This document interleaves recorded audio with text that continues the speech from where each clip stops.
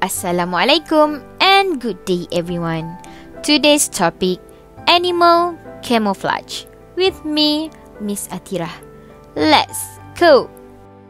First, what is camouflage? A way of hiding.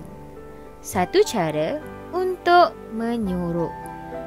Next, blend with surroundings, iaitu menyamakan diri dengan keadaan sekeliling. Okay, this is some facts about camouflage. Number 1, animals use camouflage to protect themselves and attack their prey. Haiwan menggunakan cara penyamaran untuk menyelamatkan diri dan juga menyerang musuh.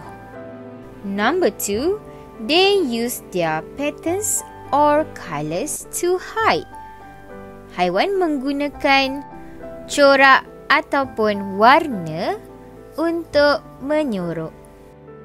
So, how animals use camouflage? Bagaimanakah haiwan menggunakan penyamaran? Let's see some of the examples. Can you spot any animals in the picture? Is an owl. Next one, can you see any animals here? Is a giraffe. Let's find another animals here.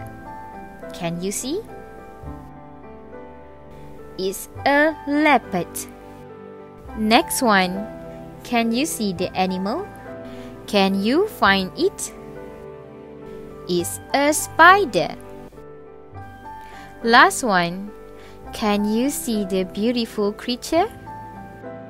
Correct, is a butterfly. Then, let's learn the colors of animals. And read together with me. The spider is black. The snake is green and yellow. The fox is brown and white. The tiger is orange, black and white. The butterfly is black, white and blue. Good job everyone. That's all for today. Goodbye.